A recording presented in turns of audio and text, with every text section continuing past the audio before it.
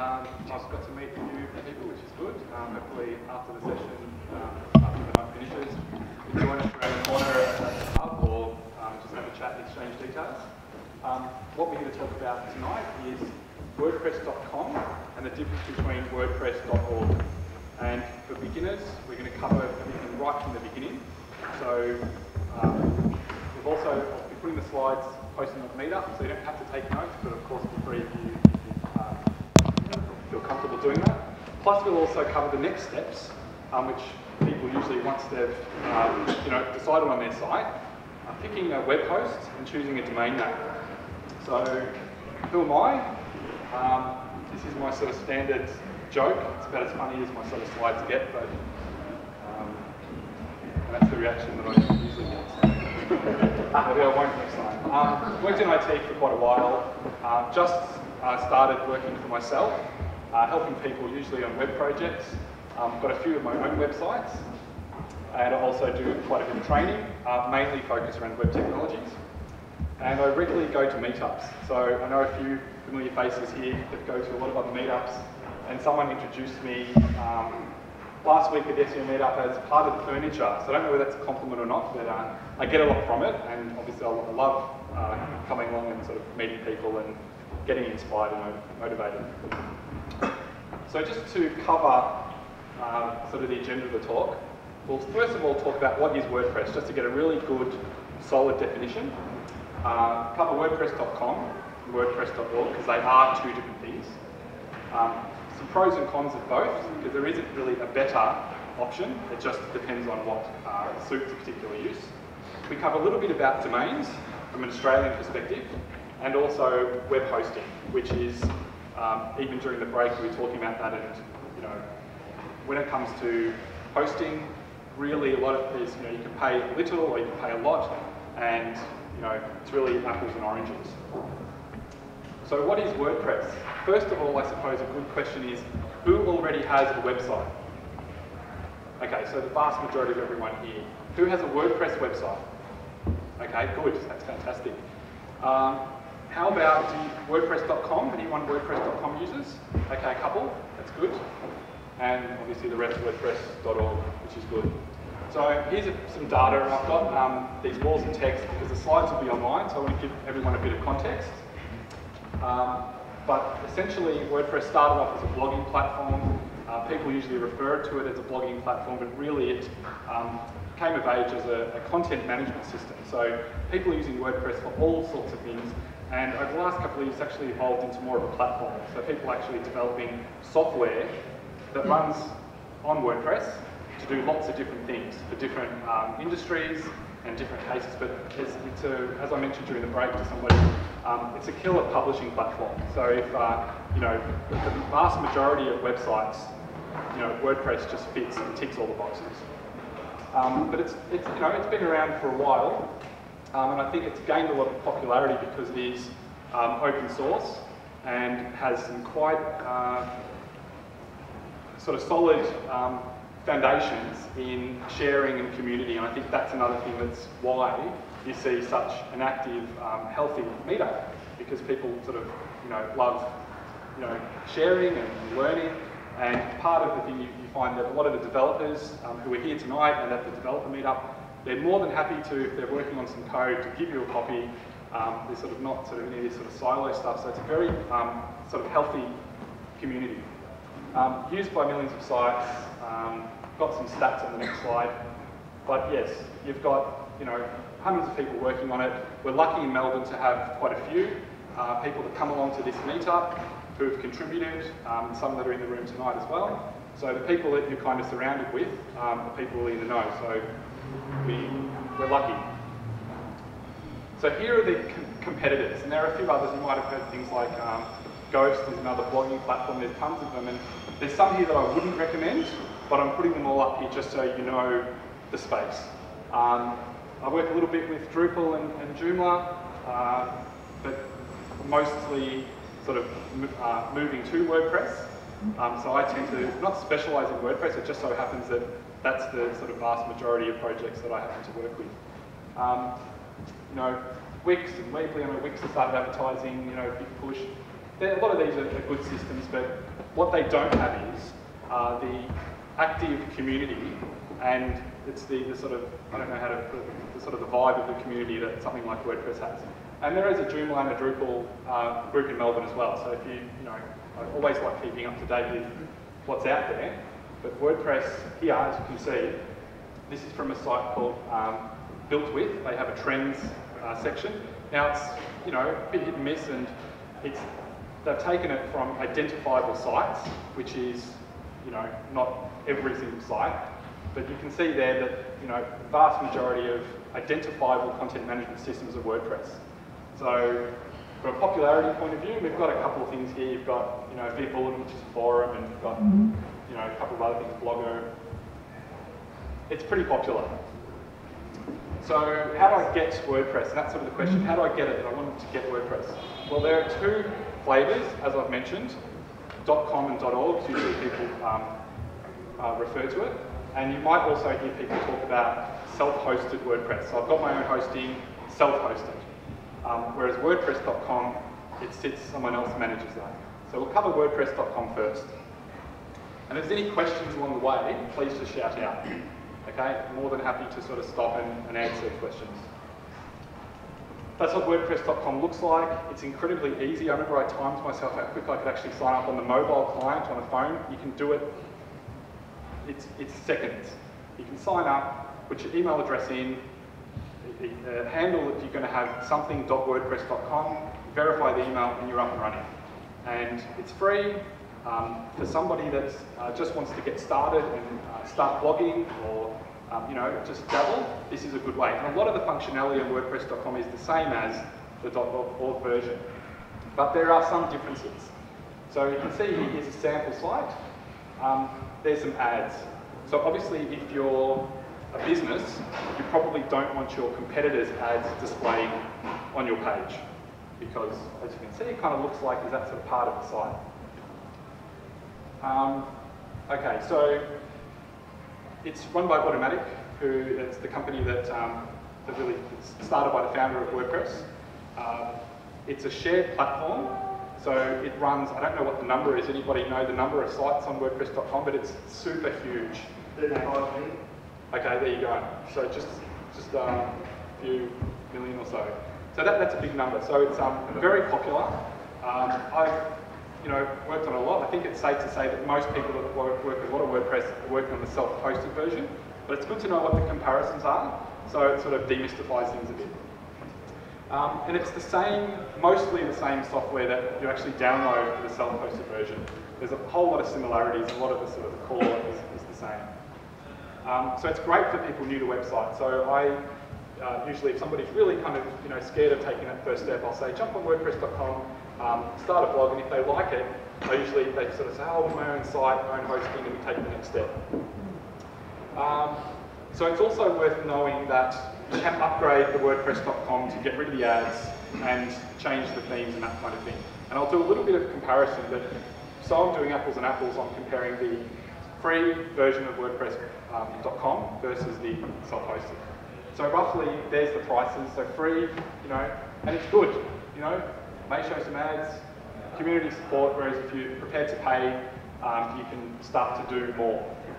But there are some limitations, and who's heard of the term plugins, WordPress plugins? Okay, good. So about half the room. I'm sort of jumping ahead a little bit, but WordPress plugins is, I think, one of the most sort of important things. And if you look at software traditionally, most of the successful software, applications or platforms, were built with some type of ability to extend. So whether it be extensions or plugins or add-ons, and I think WordPress sort of nailed it with be able to extend functionality via plugins, and there are heaps of them. I've got this random slide in because I thought one thing that I do get from people who usually have a vested interest in selling a proprietary content management system or platform is they say WordPress is a blog, it doesn't scale. That seems to do all right for these guys. Now this hosting is extremely, costs a lot of money, it's really expensive, but it's basically you get around-the-clock management by very skilled people, and some of the world's biggest sites run on WordPress. So if somebody tells you that, I've got a busy site, it won't run on WordPress, they probably haven't spoken to the people that come along to the meetup, some of the people that are in the audience tonight. But you can run some very large sites. There aren't any issues on scaling WordPress. And vip.wordpress.com is usually a good example to, if you're interested in sort of high performance WordPress. Obviously it's a little bit different, so you have to tweak it a little bit, which is why there's things you can do to the server, things you can do to the WordPress install itself to make it more able to handle more visitors, but you can definitely do it. So what is WordPress.org? This is what the site looks like. You've got a little button there that says download WordPress, and it gives you a zip file or a gzip file. But essentially what it is, it looks like that. When you unzip the file, you get a bunch of PHP and some style sheets and some other bits and pieces. And really, the way to think of this, you don't have to be overwhelmed with this. These are the files that you copy or that are installed on your web host. And it's a software application. Your server knows what to do and serve that as an application. So really, it's when you sort of think about, I don't want to upload files, and it's it could be daunting if you're not used to doing it. But there are other ways to install, and we're actually going to dedicate a future session on installing the right way. Because you might have heard of one-click installs, which just puts it there. That's fine, but there's also things you can do to try and make your WordPress installation a bit more secure and optimized, and we're going to be covering that at a future session. So, here are some of the main points for WordPress.org. You need a domain name. You don't actually really need a domain name, but you most 90% of the time you'd want a domain name. And hosting. Now you could download WordPress and put it on your local computer. You don't have to have have it on a public server, but that's what most people want a website. They want it on the public internet. So you want a domain name and hosting. You also have the ability to use free and paid plugins, which again extends functionality or gives WordPress extra functionality, and also themes. So themes determine the look and feel of the site. They're two very different things, and if you're interested in those topics, for example, customizing the look and feel of the site, come along to the developer meetup. That's where you really get stuck into those topics. So for example, some plugins could be a contact form plugin. So something that gathers details or leads. Facebook Connect or Google Plus commenting. These are sorts of things that would be considered a plugin. So they're sort of user-facing plugins. You also have functionalities in the back end, so things that speed your site up, caching plugins or security plugins or backup plugins. So it's a great thing, and I always kind of say, plugins are great, but don't go off and install a whole heap of them, because it can also slow your site down. And some of them, there's varying qualities of plugins. So that's why we'll be covering in future months how to identify a good plugin. And usually the sort of tip is it actively developed? Have a lot of people downloaded it and reviewed it positively? You may need some technical knowledge or help, but you're here, so you're halfway there. You're in the right place. You're responsible for backups, upgrades, and security of the site. That's an important thing to mention. You don't just want to install something and think it's going to, the spammers and the hackers and crackers won't sort of have a go. It's all automated these days, so you need to make sure your site's locked down. But your web hosting company usually helps with these things. So most hosting companies offer daily backups or at least some type of backup option. But again, you've come to the right place. We're going to cover things like backing up and security at future meetings. So, typical pricing, and this is a starting point. $10 a year for a domain name with .au's, it's a 2-year minimum, and around $100 for a basic website hosting package. Now, you can pay a lot more, and if your business revolves around transactions online, or if your website is very critical to your business, you would be looking at something that has probably better reliability or options that can help keep you going if there are problems. Same as, I'd say that anything cheaper than that, I think that'd probably be a catch. And usually what I say is that's probably what I'd start at. Expect to pay a bit more if you want really fast servers that are located in Australia. And that's, again, something that I'll give you some references when we cover hosting. So yeah, you can learn to do all this stuff, and we talk about it at the meetups quite often. You can allocate time to learn, or you can also pay people to help with that. So which one should you use? Now, the fact that this is the sort of logo for the .org version, there's nothing really, but I think most people do, who work with WordPress a lot, work with the self-hosted version, because there are limitations to the hosted version. So really, this is sort of my best summary that I could kind of put together. For beginners, people on a very limited budget, I mean, who don't want to spend $5, that's that limited. And hobbyists, okay, so they don't really want to get into the whole web thing, they're happy just to jump online and just quickly publish the content. If you've got a business, if you want functionality, if you've got applications or you want to build a community, definitely .org will give you the features you need. So the free versions, limited, you get a free WordPress domain, so it's blah blah blah .wordpress.com. They look after all the updates, so there are some pros there, and you can get paid upgrades available. Free to download, but you pay for the domain name and hosting. Now, for most people who already have an existing website, they've already got hosting, and they've already got their domain name. So really, it's just, a lot of upgrades are just installing WordPress, and, quite often, it's easier to install a fresh WordPress install than it is to modify someone's old website. I don't know if anyone finds that, but usually that's you sort of look at something and it's an older, horrible system where you just copy and paste the content in a new site, especially for a site that hasn't got a lot of complexity. Okay, so easy to set up and maintain, harder to set up and maintain, but although not that hard, especially if you come along to these meetups, and as I say again, you're halfway there if you're here. Need access to your server, things like cPanel, which are sort of web-based control panels to actually set up things. If you've got your own website, you've probably got this, and you've probably set up things like email addresses, etc. through this. And also, some hosting providers offer a one-click install if things like FTP or if that sort of scares you, but we are going to cover that in coming months. So, generally speaking, a free account is not seen as professional. It's kind of like someone, blah blah blah 22 at hotmail.com. It's not as professional as your own domain name. Kind of the same thing when you're talking about a subdomain, example.wordpress.com. Sure, there are some upgrades, but you still have limitations. You've got complete control of how your website appears if you have your own self-hosted version, no ads, and I've got this underlined for emphasis that you have complete control, and I get excited about not just extending but also integrating with other business systems or other platforms that are out there, and that's really the power of the web. It's linking things together, it's creating interesting things. Harder to modify, can't modify the source code or use plugins, and also there's a restriction on themes. So you can't sort of buy a theme, even though you can purchase them, you can't sort of move it if you decide to upgrade down the track.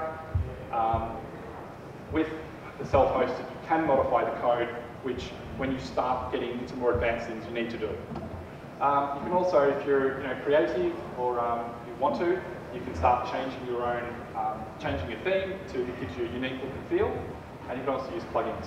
So I've got, again, plugins are sort of really where it's at. Just don't go overboard, look at what you kind of need, and get advice from people in the room on, should I install this, is this the best one? So really it comes down to what your needs are. If you're just starting out, there's nothing wrong with WordPress.com. Some people go, oh, it's WordPress.com, forget about it. It's used by 35 million people, so maybe they're not all of them active, but it's quite popular. So that sums up, that sort of covers that. For more help, there's a forum, there's also documentation, and by one of the guys at the back, Anthony's written, I think it's nearly at 100,000 downloads. Close. It's close. It's called Easy WP Guide, and it's the most popular WordPress manual there is. It's one that I give to everyone that I work with to help get them started. You learn the ins and outs of the user interface and what you can do with WordPress. So I highly recommend that, it's free. Okay, so any questions about the two differences at this point? can you mention something about something I saw last year, and a friend of mine in the US actually has it, where he hasn't got self-hosted, but I think he had to pay $18 or something US to not have WordPress.com as part of his domain. He just has his own, whatever it is, .com. Yep, so what that sounds like they've done, sorry to go back, but I'll show you.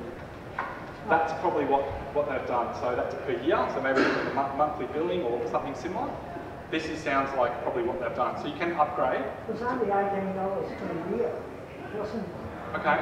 It could also been a... You can just get a domain name per year. Just the domain name? Yeah. Okay, yep.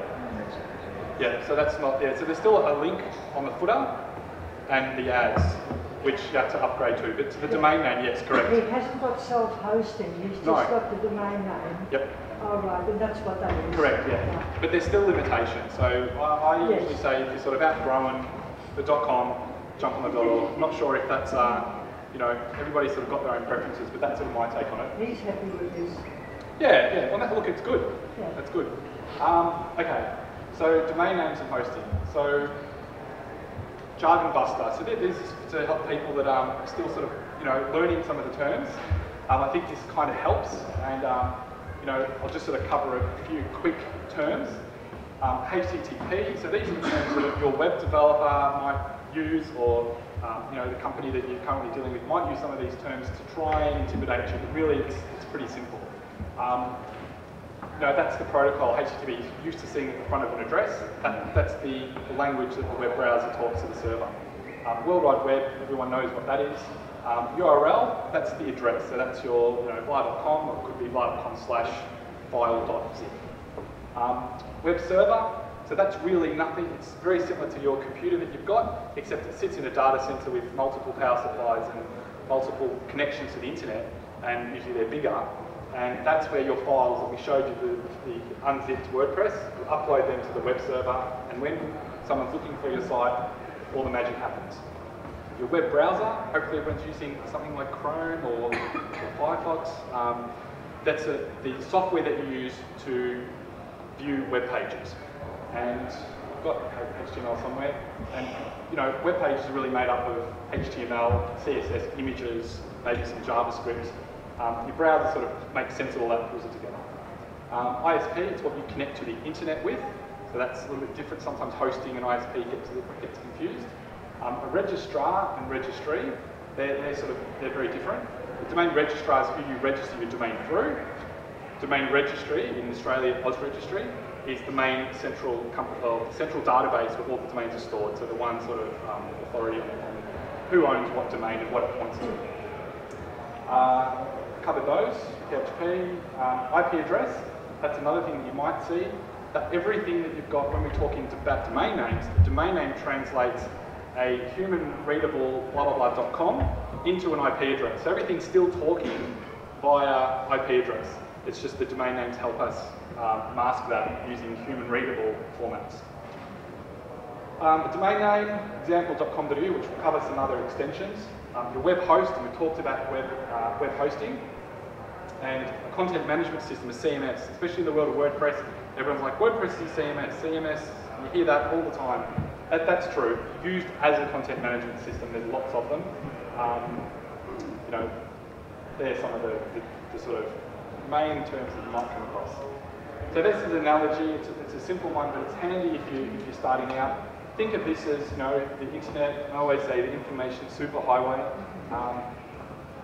Domain name is your address, where people can find you, and obviously you can change addresses. You can also change your house, change your land. It doesn't sort of work exactly translated as well as that, but your website is your house, and your hosting is a land. It's a simplified version, but it helps to sort of explain what that means.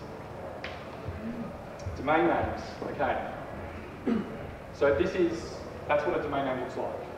And it does make a difference. It's worth getting a good domain name and getting some background on, you know, for your project or your business, getting the right name can actually make or break it. So for, you know, especially online businesses or sort of internet-based startups, they do focus a lot on their, you know, on branding and getting the right domain name. And in Australia, we tend to use .com.au, but as you can see, there's lots of others. And if you're a non-profit organisation or an association, government department or an educational institution, you might have something else. But for most businesses within Australia, if your customers are within Australia, .com.au is usually what you want. You've also probably seen things like .io, which is sort of seem to be sort of trendy with the kind of startup sort of scene. You might have seen .tv, and soon you'll be able to get .anything. So they're introducing new extensions where people can have .book or .app or .amazon, and there's sort of disputes on who's entitled to .amazon, for example. So there's interesting things happening in the domain name space. There's some examples of some sales. So this is on one of the sites that I help run. It maintains a list of .au sales. Just to give you an idea now, as you can see, for something that has a very competitive sort of keyword reach or brandable name, there's some pretty good prices. So I've got some tips if you're selecting a domain name, what to think about. Definitely the shorter the better, because people are typing this in, or if they are typing this in. But most importantly, a clear business use, something that's obscure.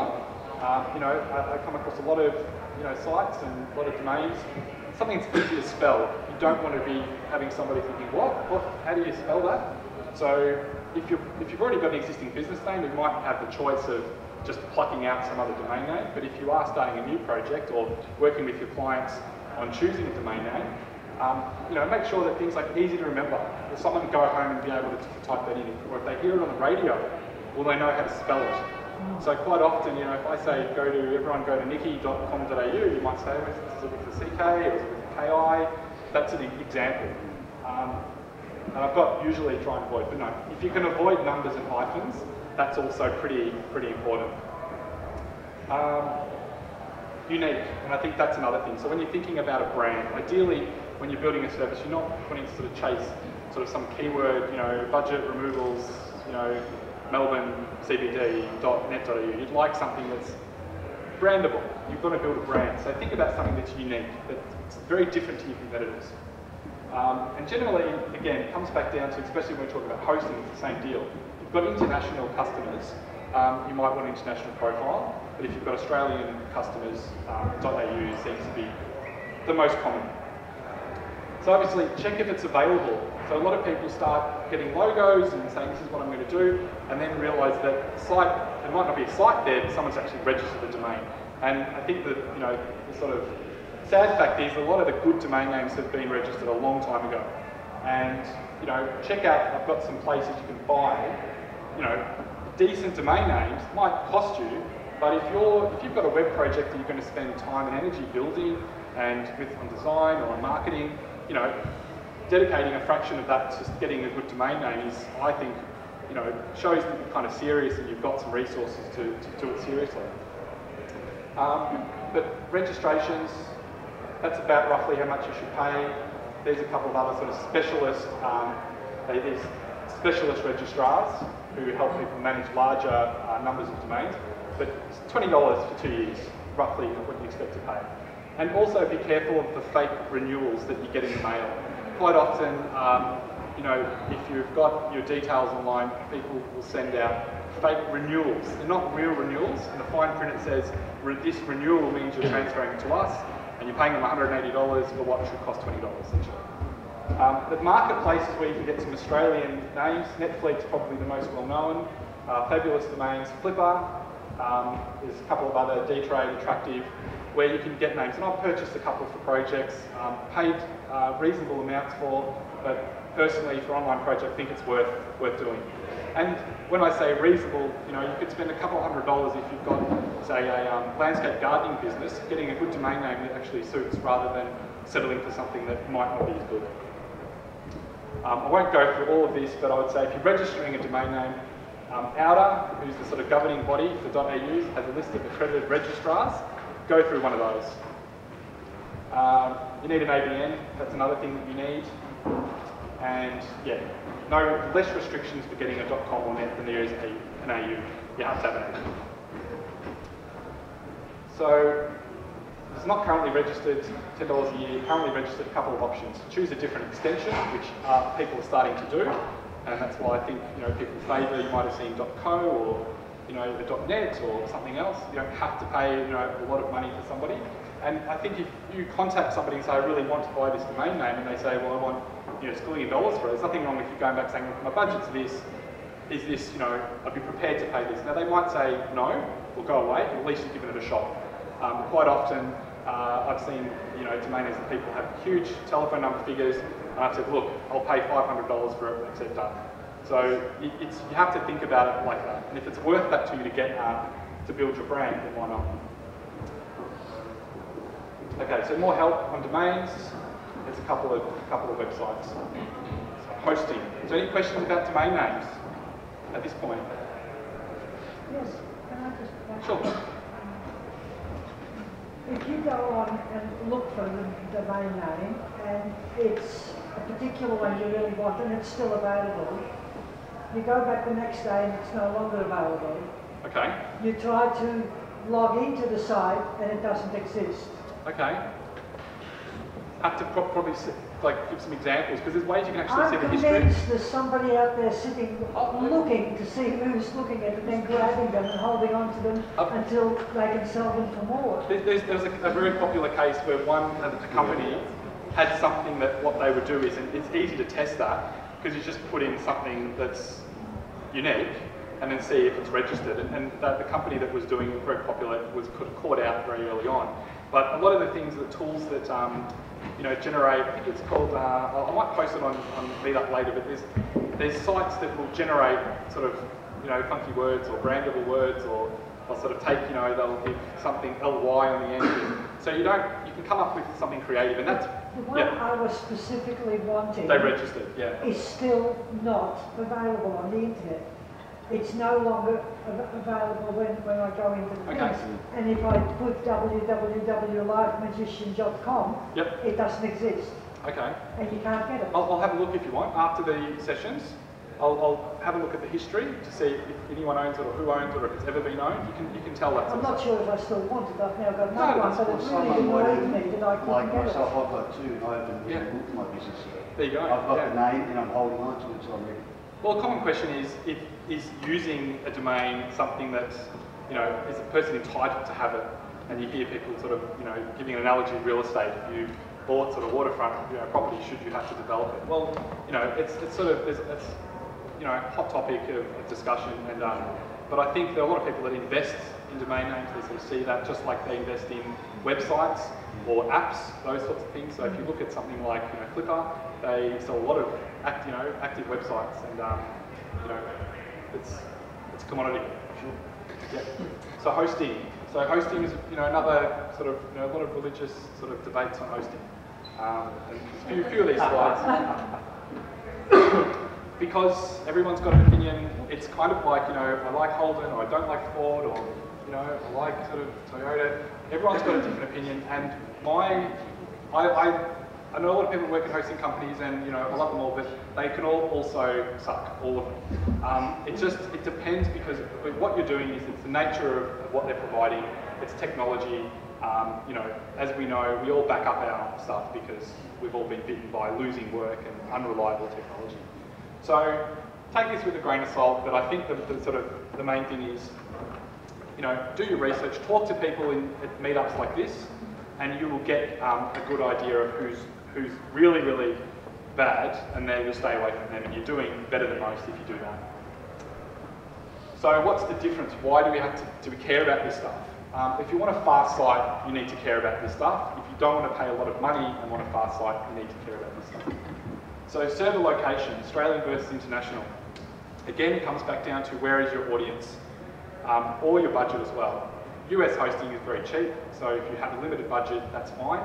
But generally speaking, if you want, you know, a really fast site, pay for some local hosting. We saw that it starts about $100 a year, which for a web, if it's your business, it's worth investing in.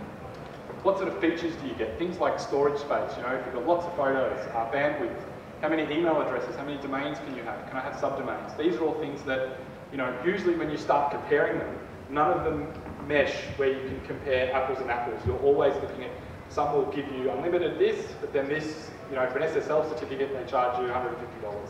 Whereas some, you know, charge you $50 for the SSL certificate, but charge you more for a dedicated IP address. So you know, do your shopping around. What I would say is I would go by whoever you have feedback, personal feedback of good support. Good customer support, good customer service, I think, is probably one of the number one things that I would look for. What do they provide? Tip, test them out. Tech support, ask them, you know, do you allow us, you know, SSL certificates? So how much does this cost? If you get a response pretty quickly, hopefully you don't get it from the sales team, which usually always answer quickly. Even before the confirmation email sent back, they've replied to you. But if you have meetups like this, ask people, ask, you know, your fellow, you know, peers, who do they use and who would you recommend them? I tend to have an account with most of them, and like I said, I've found good and bad in pretty much all of them. Check out customer reviews. Hopefully they're not marketing people, but I've got a couple of places that I recommend looking, and also Linux, Unix. Not that there's anything wrong with Windows, but yeah, so here's a few. I know that there's going to be people in the audience that are going to go, what, he's got them there, which I can already see it, but these tend to get either, you know, good feedback for some of these, and there's a few that I sort of left off here that, you know, you've got the cheaper, and then you've got, you know, like these guys, Bulletproof, Anchor, they specialise in way more sort of high performance, but you pay for that. So a lot of small to medium businesses, that's sort of out of their budget, although they do sort of offer sort of starting out packages. Then you've got, you know, GoDaddy, HostGator, you know, your mileage will vary. I've also got these guys at the top here. These are dedicated WordPress hosts. So all they do is they just specialise in just hosting WordPress. So if you don't need other things and you just want a WordPress site, they're sort of worth a look. And I recommend talking to people and asking, who do you use? Is it crazy listing all these guys? And maybe. But again, I don't found anyone that's got, you know, perfect track record. The more you kind of dig, and I've got a link down the bottom here on my blog called Australian Web Hosting Providers. Basically what that was, I was at an industry event where I asked a whole bunch of people, who do you recommend, who do you use? And it's interesting because one person would say, I use A, and they'd say, never use A. So your mileage will vary. But generally speaking, as long as you stay away from the really bad stuff and you're not paying too much for it, that's the main thing. But there's things we can do, okay? So for really bad hosting, you can monitor. And I've got this as a bit of a tip. There's lots of these different services out there. The Pingdom's one. And if you go there, I've got a screenshot because, you know, you think, what's he talking about? Go to Pingdom, it's $10 a month. I don't really want to pay $10 a month. But right down the bottom here, they've got this little thing that says the free plan. So if you've got one site, and it's good at detecting stuff like this. So this is from a client site. They said, I could tell, I was looking at the analytics, I could tell they have problems. They said, no, I'm paying a lot, it's good hosting. I said, doesn't look that great to me because I could tell there's a problem. So I just set them up with this, nearly 2.5 hours of downtime. Don't look at it if it's a minute or two because a lot of these monitoring systems are based in the US, if they're monitoring Australian servers. But generally speaking, if you've got any big, large periods of downtime, it will not be good. It wouldn't be good for your business. It wouldn't be good from a search engine point of view either. So Pingdom, that's a little bit of a tip. But for more interesting stuff, there's a dedicated forum that web hosting people and companies use. And also Whirlpool and D&Trade have separate threads on hosting. And again, if you look at them, you'll say, never use this registrar, or never use this hosting company, and you kind of back to the sort of hold and forward thing. So just to recap, what are your questions, about hosting? Does anybody have any good experiences or bad experiences? Bad experience? Yeah. 2 client sites hacked before we even built the site. Yep. And that's with Crazy Domains, with their cheap hosting. Yep. Called Zero Host. Yep. Yep. Yep. So it's It was a server-side hack, so the server was hacked. A lot of time people think that the web hosting company is looking after all this stuff, and sometimes they do. So there's one of the providers, there are a couple of providers, they do a bit of proactive stuff. So they'll actually shut the site down, and sometimes it's when I'm sending out like a legitimate bulk email, and then I'll have to sort of say, no, I was actually meant to do that, and those sorts of things. So a good host has usually good staff that they keep happy and motivated, and that makes a difference. And that's why I think support is always a good issue. It's not just first level, but also senior people as well. So that's good. That's a good bit of feedback. pretty much everyone there, I've got some sort of account at once. It's a good question. I use Quadra hosting for that one, and that company down there. But I must say, I've been impressed with quite a few on that list. It really depends on what your budget is, and I would compare and jump on the phone and talk to them, because you want to be able to have something, if you know, if something goes wrong, if you rely on your website for your business, you want that support. You want that level of support. Can I say also from experience, get in writing that they can host the WordPress site. I had a client who wanted to put a WordPress site, he was hosted by Telstra Big Farm. Yep. And he's on their own server, and they told us and him over the phone, yeah, they could host it, and they sort of get there. And no, they had to move him. It was an old server that they had him on. They had to move him over to the new Telstra servers. They just let him lie and were still charging $500 a year or something for this whole thing. I mean, there's even worse horror stories than that. And I think, you know, the classic thing is the real cheap hosting. And I know I've had a lot of people say, I'm not going to pay, you know, X hundred a month or, you know, X thousand a year. But this is for companies that are making a lot of money from their website, because I can get it for $5 a month. And you know, the problem is you can't upload, you can't import content, you can't run certain plugins, there's limitations. So usually it's sort of based on resources, so how much RAM, how much disk space, how much bandwidth. So kind of you pay for what you get, but always sort of talk to people that, that do this sort of stuff. And you know, there's tons of people in this room that, you know, collective full of knowledge. So we've covered what WordPress is, what WordPress.com.org, the difference between two, as I said, it really depends on your needs. Some tips for choosing a domain name, and also some tips on choosing a good hosting provider. So what more? As I said before, the following months we'll be building on these topics to get more into installing, themes, plugins, those sorts of topics. So, as I said a few times, you're in the right spot. But get yourself along to the meetups. And I've got this slide, you might think, God, we're here. This guy's crazy. But the slides are going to be online, so for everyone that didn't come along, hopefully this sort of makes them come to the next one. Questions? And that's it.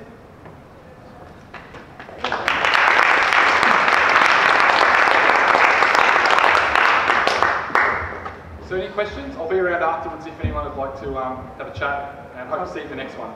I've got one. I post a number of WordPress sites on GoDaddy. Yep. I've got access to some web infrastructure. How hard is it to set up, I guess, WordPress hosting on a web server, and does it take a lot to maintain that from a sysadmin point of view? I think it's just knowing the right ways to do it and the right techniques. And definitely, I know that you know, we were talking about perhaps installing, and we might talk a little bit about importing or migrating.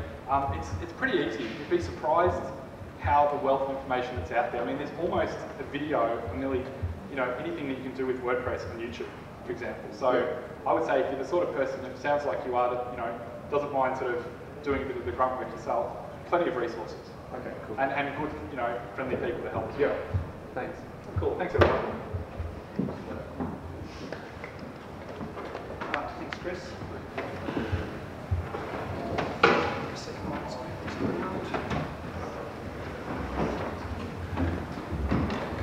And then start talking to you later. Not that boring, am I? Okay, so I saw from Chris's presentation that the majority of people here are already running WordPress websites, or mostly WordPress, but running websites. How many of you actually took the time to plan your website before you put it online? Okay, so about half. And how many of you actually have an intention of making money from your site? Less than I thought. For those that don't intend making money from your site, how many are actually planning to like grow an audience? Is that your intention? Yeah, okay, so that's basically the rest. So one way or another, you're trying to get something out of your website. You're either trying to make money, or you're trying to get traffic, which, you know, again, if you're not planning it, then you're not going to get that result either. Okay, so I know planning is not the sexiest of topics, so I'll try and keep this brief, and I'll try and keep it pretty high level, but it is a very, very important topic, because if you get it wrong, or worse still, you don't do it, then your website's not going to give you the results you want. And the other point that I just want to get across here is sometimes, we're all in a rush to get our sites live, to get out there and get, start getting our information out. The problem is, if you rush too much and you head down a path and you change direction, change again, you end up with band-aids on band-aids, and it can actually take a lot to unwind that and get the site you really need. So sometimes the fastest way to succeed is to actually just slow down, take a breath, have a think, get all your ducks in a row, and then just make that happen. A little planning can make a huge difference to the end result, and it can actually cut down the time it takes you to get your website live. I know it's counterintuitive, but trust me, I've done it. And the other one that we all hear, I don't think there's anyone in this room that hasn't heard this before, failing to plan is planning to fail. And yet we're still rushing. Okay, so what do we mean by planning your site? So there's a few components that I think of when I start thinking about planning a site. The first and probably the biggest one is, who is it that we're actually targeting? Why are we creating this site? Who are we creating it for? So we can think about that in terms of demographics. Are we targeting women? Are we targeting men? Are we targeting 25 to 35? Or are we targeting the teen market? Or who is it that we're actually targeting? And there's a number of ways that we can look at this. We can do the broad brush, 25 to 35-year-old female executive or something like that. Or one that I've found even more powerful is an exercise called the one person. So you actually sit down and you write the life story of the person that you are targeting. So this is Jane, she's working in this job, she's this old, she's got 2 kids, she's etc, etc. And you even go to the extent of getting out a stock image and putting a picture up. And you put that picture up next to your computer whenever you're working, and that's the person you're talking to. Just helps you get very, very specific about, okay, well if that's Jane, how do I reach Jane? Okay, so you might want to try that next time rather than just that broad brush demographics. The other thing you might want to look at is, okay, so if that's who I'm targeting, what else are they interested in? What sports do they do? What interests do they have? Who do they hang out with? Another big question is, who has my customer before I do? So your people that you're wanting to get in front of, they're already using other products and services. If you can identify who they might be, then that'll help you, one, put your site up in a way that they're going to be attracted to it. And two, it'll also help you identify who you should be talking to help you get your audience coming to you as well. So you might be able to create strategic alliances or partnerships or something where you can identify who else is talking to your customer. Which is that point there. Who else serves it? Is there complementary services that they're already using, or is there something that's totally unrelated to what you're doing, but just that sort of person would be interested in that sort of service or product? Do they shop at trendy clothes stores, or do they go to the op shop, or whatever it is? If you think hard enough, there's a lot of things we can identify about our customer that are going to help us design a site for them and reach them. And as I said, the more specific you get, the more it's going to help you when you're going through A, designing the site, and B, writing content. Okay, so it's not a matter of do this once and dismiss it. It's like you keep it there the whole time you put the site live. Every time you put something up, you speak to that person. It doesn't mean you're excluding everyone else, but it helps you get very specific about who it is you're talking to, and they'll feel like you're talking to them, and there'll be thousands of people that feel like you're talking to them. So the big takeaway here, I guess, is that knowing your target audience will help you build a site that is tailored to their needs. So when we build a site, it's not about building for us, or at least it's not if we're trying to get an audience or we're trying to make money from it. It might be a great ego boost to say, oh, there's the site I love, sort of thing, but if you're trying to do something with that site, in terms of reaching and influencing people, you need to build it for them. Okay? That's the big takeaway. So the next thing we need to think about when we're planning is the content. What content? What are we doing? So we need to think about the type of content we're going to have on our site. Is it going to be mainly text, blog articles, information pieces, maybe some PDF downloads or things like that? Are we going to have an image-heavy site? Is it a sunny set a day for 365 days type of site? Maybe it's a photography site. Are we going to do a lot of video on the site? Video tutorials or any sort of videos, I guess. Are we going to have podcasts or other audio content on the site? The other thing we need to think about in terms of content is, how often we're going to update the content. How big is the amount of content going to be?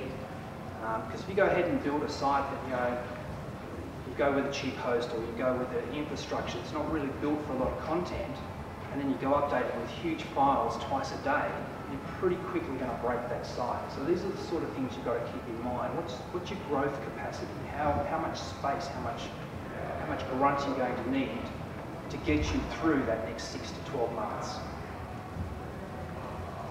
And another thing to think about up front is, is this going to be just your site, or are you going to have other people contributing content to it? Because depending on the answer to that question will depend on how you set up the infrastructure of the site. Do you need to account for other user accounts? Do you need to put in place a editorial flow, or is it just you? You don't need to worry about all that stuff. Okay? So all these questions feed into the way you set your site up.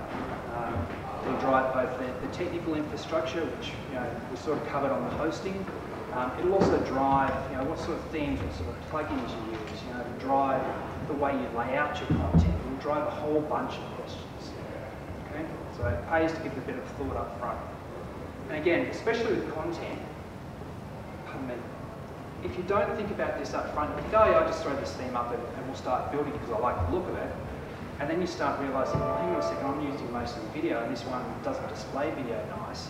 Then you've got to back the whole thing out, redo your selection of theme, redo all your customisation. So it pays to give it a bit of thought up front. The next question to consider is, what type of site is it? What am I doing with this site? So this is things like, is it just a blog? Is this my thoughts that I'm putting out there? I'm just trying to gather a readership of like-minded people. Is it a business website? Am I trying to promote the products and services that I have on offer? Am I trying to build a reputation? Is it a membership site? Is this something I'm going to sell to people and they're going to pay me a certain amount of money and I'm going to keep putting more content in there to service that membership? Is it an e-commerce sort of site? Am I going to have a store like an Amazon? Maybe not that big, but who knows? Maybe we will build one that rivals Amazon.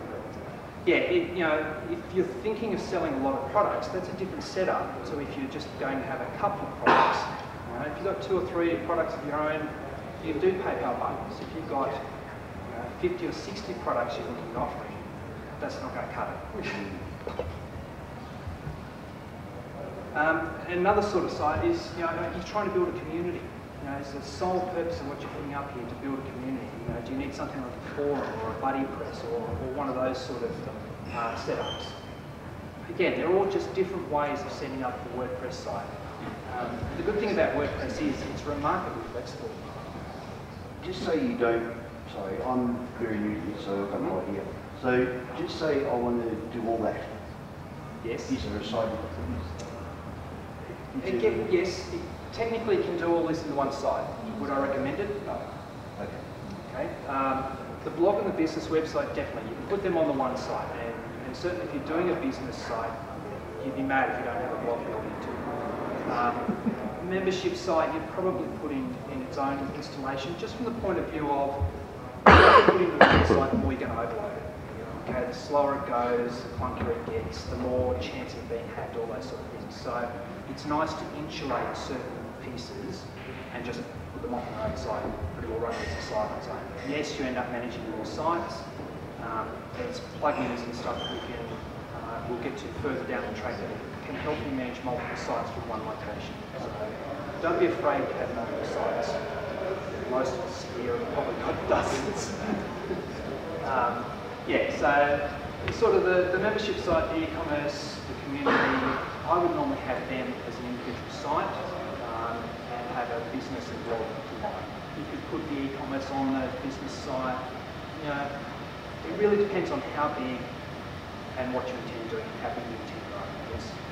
But again, just things to consider up front. The next major thing you want to think about is the look and feel. There's So much as we would like to think it's all about the content, I hate to say it, but it's about how your site looks. How many of us have gone to a site that we found on Google search and just clicked away because we either couldn't understand it or it just looked horrible? Yeah, there's your customers. Sorry, they're doing the same thing. So like it or not, we do have to pay attention to the look and feel. So we need to think about our branding. Okay? So if we're trying to build a name for ourselves, if we want the dollars to come in, if we want the followers to come in, we need to be consistent in the way we're presenting ourselves. So if they come to one part of our site and see it blue and go to another part and see green and orange or something, they're just not going to get that, oh yeah, that's the same company. So we need to be consistent, we need something that's identifiable, we need something that's memorable. We need to think about the images we're going to use on our site. So this goes beyond just the logos and whatnot, but you can't have a site that's just text. It's going to be very hard to read. Images make a big difference to portraying a feeling about a site. Carefully selected images can say more than a whole bunch of words. Okay, so think about the sort of thing you want to portray with your site and then select the images that are appropriate to that. The other thing we can do is look at sample sites. So we all browse the web, right? We're on there more hours than we want, probably per day. We know what we like, we know what we don't like. Okay, there are also places you can go specifically to see examples of the website. So, for instance, a lot of the premium theme sites, they have their own portfolio or their showcase, as they would call it. So you can go in there and have a look at what they think has been well implemented sites done on their themes. And you can pick up ideas from that. You can look at how it's laid out, you can look at the colours that have been used, you can look at what you like about those sites and what you don't like. Even within the showcases, you're going to find things that you don't like. The other thing, as I said, we're building for our customer. We've got to keep that in mind too. So it's not just about what we like, it's about what they like. So once we've identified where they're hanging out, go and check those websites. If you know that they're associating themselves with certain brands, have a look at the sort of sites that they're doing. The big brands spend millions on this stuff. Look at what they've done and model some of that stuff. Because if that's reaching their customers, then that's the way you can reach them as well. So that's some good examples. You can also learn a lot from bad examples. So again, we've all seen them. We've seen sites that are just so shocking we've clicked away so quick. Next time you see one of those, just pause a second before you click away. Have a look at what it is that makes you not like that site. Just have a think about why doesn't that site appeal to you? Is it the clashing colours? Is it that it's too too cluttered? Is it, what is it? And that'll give you some clues as to what to leave out of your site. You can also do Google searches. If you put bad website examples into a Google search, it's going to spit back sites that are specifically designed to showcase bad sites. Okay, so there's both sides that you can learn from. And again, I can't stress this enough. Remember that you need to consider what your target audience wants, not necessarily what you like. Okay? Unless this is purely an ego piece and you're just doing it for fun, fine, go with it. But if you're trying to reach someone and you're trying to influence them, you need to be reaching at their level. Okay? This is where planning really makes a big difference. So if we just charge off, we're going to do what we want.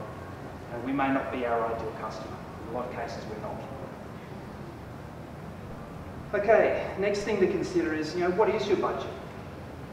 Because like it or not, we all have a budget for a website, whether that's zero, whether it's thousands, there is a number. Okay, so we have to think about how much are we really prepared to pay for this site. And then we need to factor in what has to come out of that. So there's your hosting. Are you going to pay for a theme? Are you going to pay for a developer? Are you going to pay for a designer? How much are you going to allow for plugins? It all adds up. A little bit here and there, and it all adds up. So think about up front how much you are prepared to pay. Otherwise, you'll find that you just keep shelling out, and before you know it, your wallet's empty and you wonder where it's gone. The other thing we need to think about in terms of budget is how much time have we got for this? Is this something that has to be live next week, or is it something we've got 6 months to play with? Because that's going to drive some of our decisions around, do we do it ourselves, do we outsource it? It's also going to drive decisions around, how hard we push and where we get things done. Okay, so just be realistic about it. You're not going to get a high-level professional site up in 2 hours. You get the shell up in 2 hours, you won't get the polish in 2 hours. Once we've got all that in place, then we need to have a think about, well, what are our priorities? Because as much as we would like everything, it's not going to work. So to fit within our budget, within our time, we need to think about, okay, where do we draw the line? What do we absolutely have to have in the site? What can we leave for later iterations? Okay? Once you're clear about that, that can help guide how you address it. And for any of you who have worked in project management before, the old chestnut, time, cost, scope, pick two. You can't have all three, not if you want to maintain the quality. Okay? So there is a cost that's associated with everything, and it's all about just thinking about what's important to you, what are you going to allow to slide versus what do you absolutely have to maintain. Okay? Once we've done all that, then the fun starts. We can actually start pulling it all together and actually creating our website. So to get to this point, it could take you a few hours if you're prepared to sit down and actually think through it all. It could take you days, it could take you weeks. Okay? It all depends on how much time, again, in terms of your budget. It all depends on how much you want to go into the ideal customer research. You can get carried away with it. I would normally suggest, if you can set aside a day, you'll have that nailed. Okay? And that day will probably save you weeks in terms of developing your site. Okay, so when we start bringing it together, first step is select appropriate hosting, as Chris has already been through. So you need to think about, in terms of the content that you identified, the amount of content you're going to have, the type of content you're going to have, what's the appropriate host for that. If you're going to have a lot of video content, probably best not to put it on that host. You need a third-party provider to host your video content. You're going to go with something like a Vimeo, or you're going to go with something like a Amazon S3 or some other cloud-based storage. Then we actually get into touching WordPress. Okay, so once you've got your host, you get WordPress installed. Again, we'll go through this one in more detail. I think it might even be next month, is it, Chris? Yes. Yeah, so don't worry if you're not completely across that at the moment. It's coming up. From there, then you can choose your theme. Okay, so again, this comes down to, from your planning, what sort of site you want, what sort of content you're having, who your target market is, what they're expecting to see, that sort of thing. I would normally recommend premium themes because they're better written as a general rule, and they provide a better functionality base. But there are some pretty decent free themes out there as well. As long as you're clear about what your requirements are from your planning, you'll find a theme that's pretty close to what you want, and then you can customise the look and feel on top of that. Select the appropriate plugins. So again, depending on the functionality you're trying to have, if you want a community, do you need a buddy press? If you want a membership site, which plugin you're going to use for that? And then obviously you've got your standard ones like your backup and your forms and all those sorts of things. And again, it comes down to your budget. Are you going to go free in some of those, or are you going to pay for premium plugins to do it? And again, we've got a future session on plugins as well, which will help you determine which ones you probably should pay for versus which ones you probably don't have to. And then the real fun begins. You can get in and customise your site. So this is where you really get to play with all your colours and your fonts and really make the site yours, add your branding to it, etc., etc. All right, so that's planning in a nutshell. I told you I'd be quick and try and keep it light. If you need any more information, there's our site. We actually train people in how to do their own WordPress sites, and that planning piece is the first piece we take anyone through. In a little bit more detail than that, but that's the overview. Questions? Either I did a great job or I've confused the crap out of you. Is there any, I guess when starting to work with a customer, you might have a set of questions that you want to ask. Is there any good templates online that you can use as a bit of a survey to go and speak to customers about, what are their requirements? Probably. I must admit, we've done over the years many searches and turned up different things, some good, some not so good. You tend to find that the better ones the agencies will keep to themselves, because that's what sets them apart from the run-of-the-mill. We've obviously developed our own playbook based around these concepts. But yeah, look, a good web Google search and you'll turn up most of what you need. Again, if you take the points out of there and just think about that and structure something around that, you'll probably get most of the information you need from the client. Can I make a suggestion? I know that there's a few of us that do this. There's quite a few developers I know that will have a lot of those kind of questions in their website pre-approval form, basically. So if you came to my website and go, I'm interested in a web project, there's a really, really comprehensive form that asks all of these kinds of questions. Okay. There's nothing to stop you from going, no, I just see what these do, or why do what these guys are doing, and actually grab those questions and go, okay, so these are the kinds of things that I can be asking my clients if I'm talking about making them for a web project. It's a good idea. And yes, we have. And there's quite a few people that do that, so you can actually scan everybody's book. In fact, some of us all got it from the same place, so you might actually see quite a lot of them. They're quite similar. Yes, good point.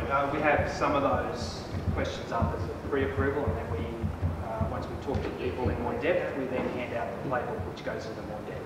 But yeah, that's a good way to start getting something together. Thank you. And does everything you just said apply to blogs as well as business? The first thing that struck me was your very first question, who are you targeting? And one of the things I find the hardest with writing a blog is because I don't know who my audience is. So, why are you writing your blog? Is it purely just for you to dump your ideas out, or are you actually trying to reach someone? No, I spend a lot of time on travel forums, answering other people's questions and putting out ideas, and I know who I'm talking to because they've asked the questions and so on. I wanted to record my own travels, which I do quite a bit of, and record all them. But I don't know who's reading it. I don't know who my target is. I'm not asking you to answer that. No. You've just brought to my attention that I haven't yet identified that. So it's not about who is currently reading it, it's about who do you want to be reading it, yes, and why do you want them to be reading it. Yes, and I haven't yet, never thought to even think about that. Once you think about that, and you start actually writing to that, and developing a site to that, your readership may something right. Yeah, thanks. Any other questions? Any more questions than that? Well, I learned more in the last 20 minutes or whatever this you spoke than what I did for the $1,500 build your website in a day. Yep, not surprised. There's a lot of people who will take your money and build you a website and won't even ask you those sort of questions. If someone's not asking you those questions, don't ask them. When it comes to things on the website, say for example, you're starting on a simple blog, but you then develop it further and further, is it possible to adapt the theme further on down the track, or you have to really crush the theme and then redo the whole lot? Both. There will come a point where you will outgrow a basic blog theme. If you go into some of these other areas like e-commerce and stuff like that, you will outgrow it. But that's fine. You're not going to lose any of the content. You can retheme it and extend it as you go. That said, again, it will depend on how much effort you're prepared to put into extending a theme before you say, you know what, that's enough. It's time to get one that's actually dedicated and designed to do that, and then I can take that forward. So again, it comes back to some of those questions about what are you trying to achieve, and then planning is not a once-off thing. As you grow, you probably need to sit down again and go, okay, well I've got to this point, what do I want to do next? And then start that whole process again, and then determine where you go from there. You can also customise it with plugins too. So, there's lots of, literally thousands and thousands of plugins that add functionality to your site. So if you've got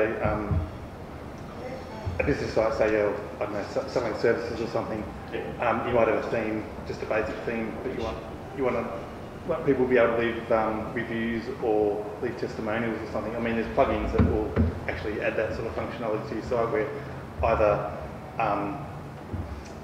they can either submit a form and leave a testimonial and you can approve it and it'll appear on your site, or there's a whole bunch of different ways, or you can just add them yourself if you've got them by email or something like that. So there's lots of different things. That's one of the good things about WordPress. It is so flexible. I mean, when you've got a site, when you've got a theme, if you don't like it, just change it.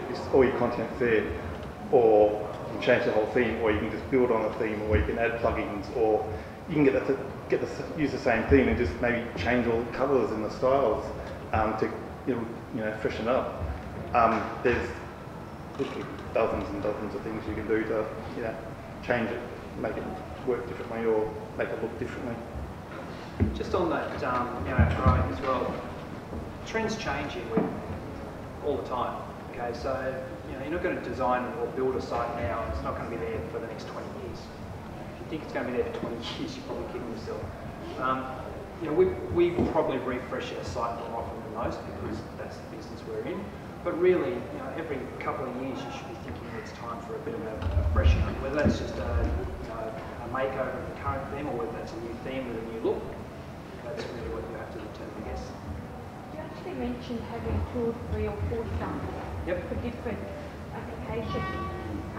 So they're all the same theme, so the person feels like they're going from one page to another, they're on the same website, or do you do different themes? And do you host differently? Does each one get hosted separately, or? They can. I personally tend to do them as subdomains of the one, so I'll have my main domain and then I'll have subdomains for members or whatever. Are they different sites? They're different WordPress installs, yes. They're generally on the same host. Again, it doesn't have to be, but it's just easier to do that way, and I haven't grown to the point where I've got so much traffic going through a site that really needs its own hosting. So there's different ways to do that.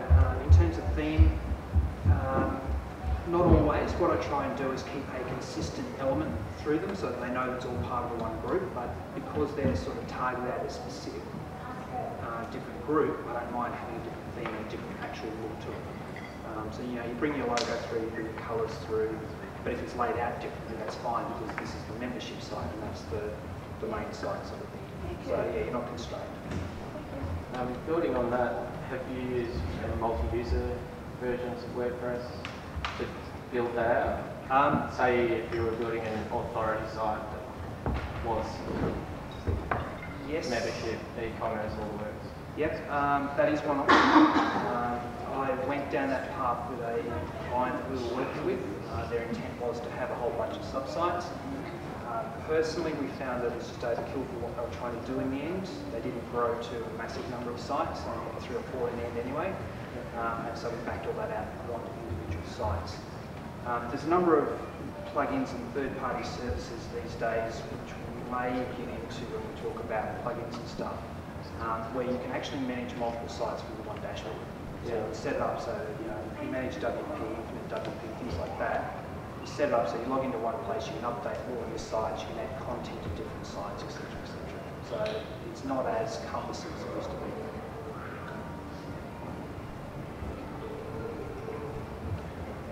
be. Any other questions?